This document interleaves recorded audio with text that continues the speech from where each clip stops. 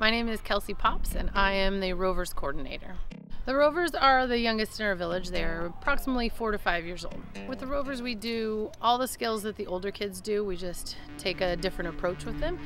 Now, there's only 2 places your arrow should ever point. Target, which is out there, or the ground when you're getting ready, right? Pull back, move that finger, put that finger down. Good. Let go.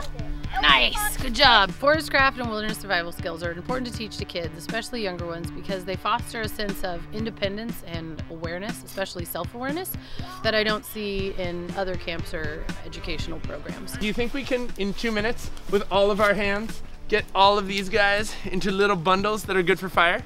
Think we can do that?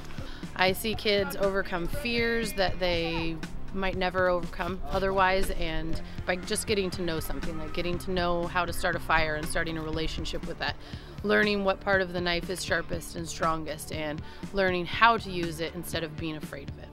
When you're carving a point, you need to make sure that the knife is going away from you so that you can actually get the bark off.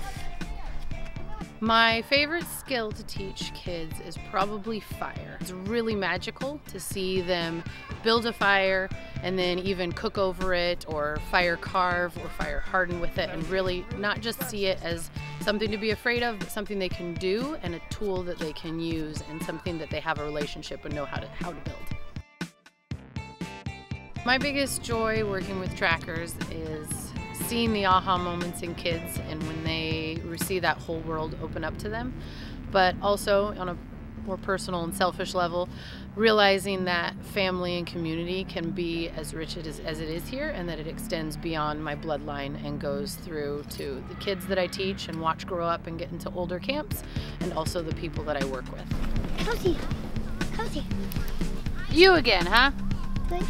Yeah, thanks, buddy. I knew you could find twigs in the forest. Yeah.